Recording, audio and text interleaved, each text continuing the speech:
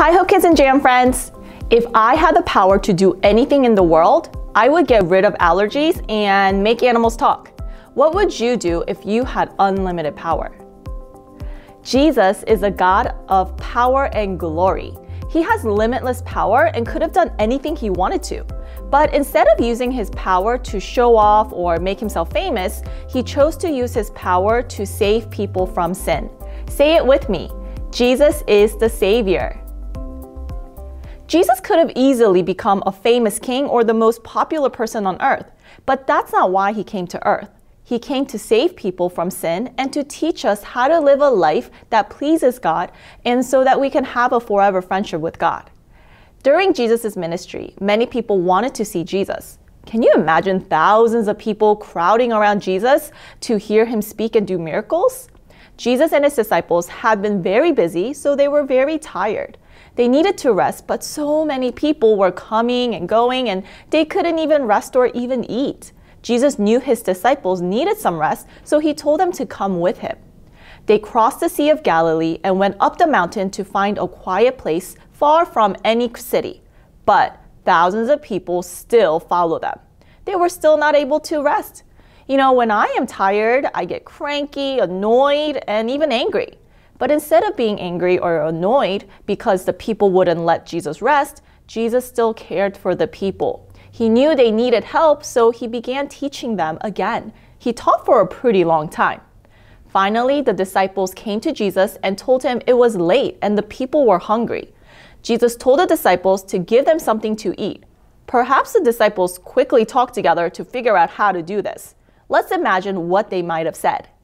Look at all these people. There are at least 5,000 men here, plus women and children. How are we supposed to feed all of them? They don't have food, and we don't have food to give them.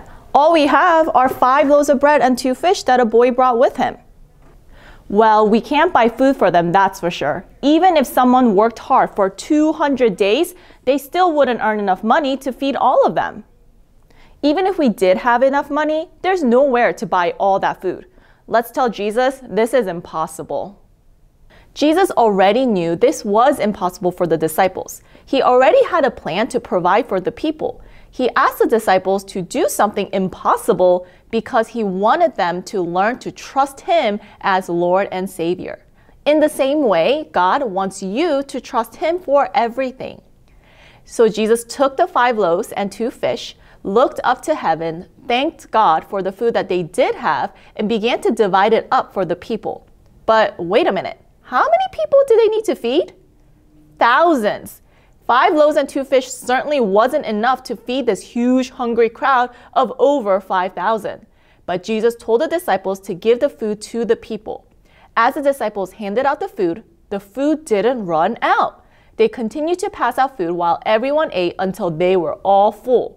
Then Jesus told the disciples to gather the leftovers. There was enough leftover food to fill 12 baskets. Jesus fed thousands of people, and they ended up with way more food than they started with. Jesus did a miracle. Remember, Jesus can do this because he is God and he has the same power as God the Father. When the people witnessed this, they thought if Jesus could do this miracle, he could also fix all the problems in their country. They wanted to force Jesus to be king. They wanted to be saved from the problems in their country. But Jesus had come to save them from their biggest problem of all, their own sins. Instead of focusing on their own sin, the people just wanted Jesus to fix everything, all their problems in their lives. But Jesus knew it was not God's plan for him to take over the government. He and the disciples went away from the people so they couldn't try to force Jesus to be king.